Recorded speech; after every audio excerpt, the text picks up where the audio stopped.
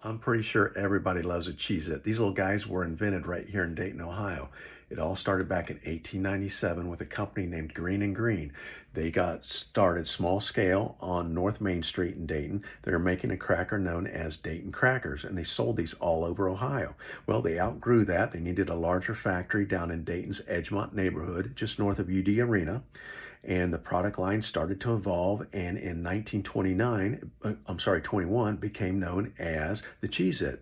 Well, America's iconic little orange cracker is now over 100 years old, and it is another Dayton, Ohio invention known worldwide. You might say it's Dayton's salute to ingenuity, one cracker at a time. I'm David Campbell with Coldwell Banker. I love sharing these Dayton fun facts with you, and I hope you like this one. We'll see you on the next one.